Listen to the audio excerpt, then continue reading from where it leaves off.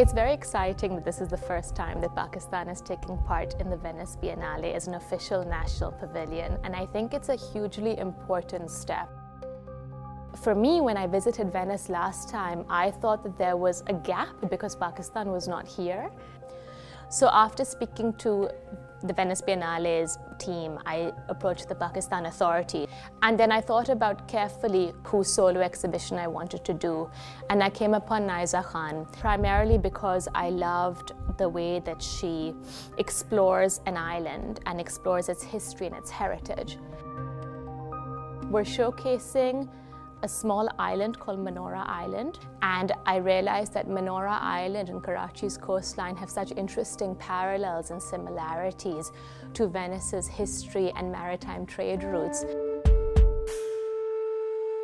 There's been a lot of exploration in this work, and the space that we're sitting in is a series of maps which have been cast in brass, and the objects in the maps relate to a document of archival weather history, and this document was prepared by the British. It was a document classifying weather, storms, cyclones in the early 20th century, in 1939. I was very interested in how there was this desire to sort of predict the weather as well at that time. Not to control it necessarily, but to predict it.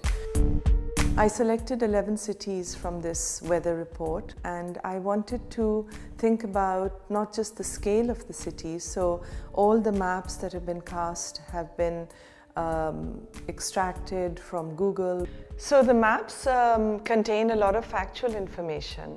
The objects that you see on top of the maps around them are really small objects that I've found in second-hand bazaars in Karachi, and I wanted to play with them, as you're saying, in a very evocative kind of way, in a way where you sort of think about the imagination of out of this particular landscape.